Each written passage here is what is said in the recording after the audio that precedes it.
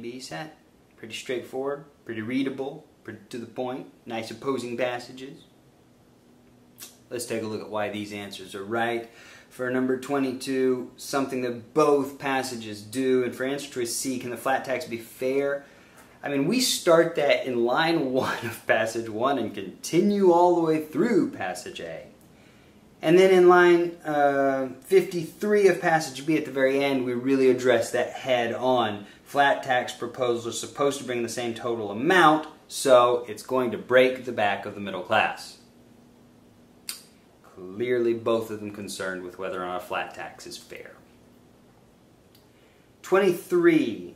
How do both passages seek to advance their arguments? Well, in line 17 you have author A doing it. Flat tax seems to draw this principle. Not so.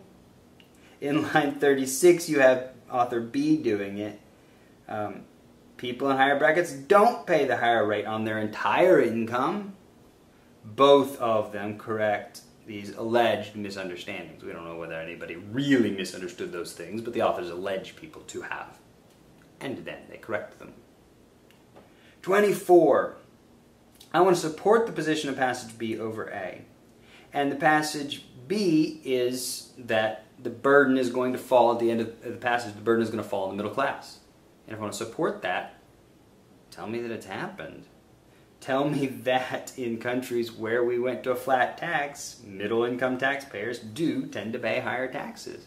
I mean, it just plain says the position. So if that's true, that's an awful lot of good support. For 25, something that A argues for, but B does not. And notice that two of these answers B does address. In line 49, B talks about answer choice A. In line 33, B talks about answer choice E. And the author of passage A never says anything about higher taxes inhibiting investment and economic growth. And while the author of A says something about flat tax proposals not being practical, she's not arguing for that, she's arguing against that. However, passage A does argue that the flat tax will make it harder for the high-income earners to avoid their taxes. And passage B just never says anything about that. So there's our answer. For question 26, what do they disagree over?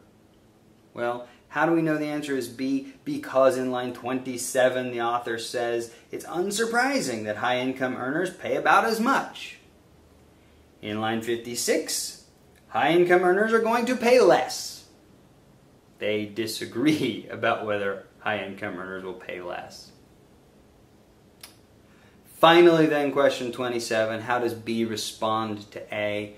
When A says that flat tax is better because it will remove the progressive tax incentive and enabling of high-income earners to cheat, how could B respond to that? Well, for A, it's all about how the progressive tax is both enabling and inducing high-income earners.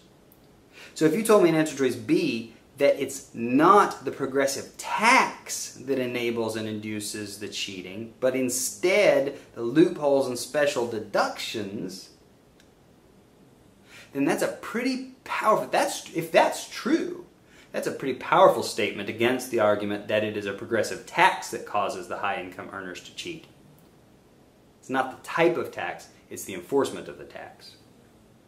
By the way, for answer choice A, saying that they could still cheat under a flat tax by underreporting doesn't hold any water, because yeah, that's true, they could cheat by underreporting, but they can still do that under a progressive tax. So I mean, that's not an argument against a flat tax. That may be an argument against any possible tax, but it doesn't argue against the flat, and it doesn't argue in favor of the progressive in the way that B does. Because it's not the progressive tax that's the problem, it's the enforcement of it with all those loopholes and special deductions.